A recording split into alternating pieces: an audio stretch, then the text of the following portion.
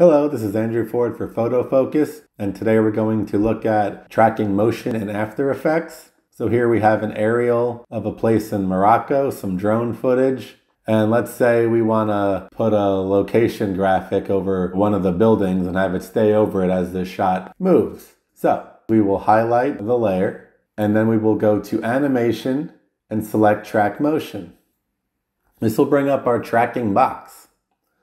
Now our tracking box is going to need to be moved to the area that we want to track, so somewhere by the building we're looking to add this location graphic over.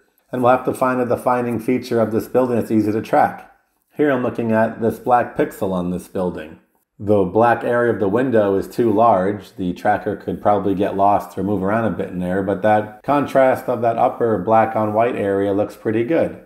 When the tracker comes up, please note that you can track position, rotation, or scale. In this case, we just need to track position of the drone footage. So we will analyze by hitting the play button and watch what happens. And as our tracker goes, it's looking pretty good. When it's complete, we can see this motion path that was generated, which looks spot on. If we hit the U button to look at properties that we've manipulated, we'll see all the tracking keyframes there. Saves us from doing this all by hand. So now what we want to do is apply this positional data to the location graphic so that the location graphic will move according to this data and therefore stay on top of the building that we are trying to track. So now we will bring this location graphic into our composition. Okay, that's a little bit too big. We'll scale it down. It actually doesn't matter where you move it in this case, because in this example, we're going to be applying the positional data. So what we will do is have that layer selected, and we'll choose Morocco aerial.mov as our motion source. That's our layer 2 that we tracked. And then next we will need to edit the target. The target is where this positional data that we tracked is going to go to.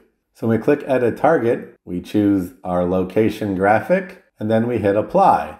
And yes, we will want to transfer the X and Y dimensions.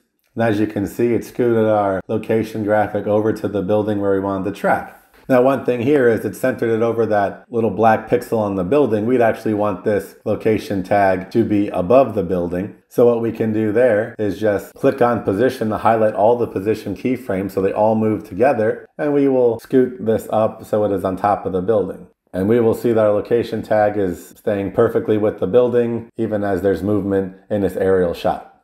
Thank you.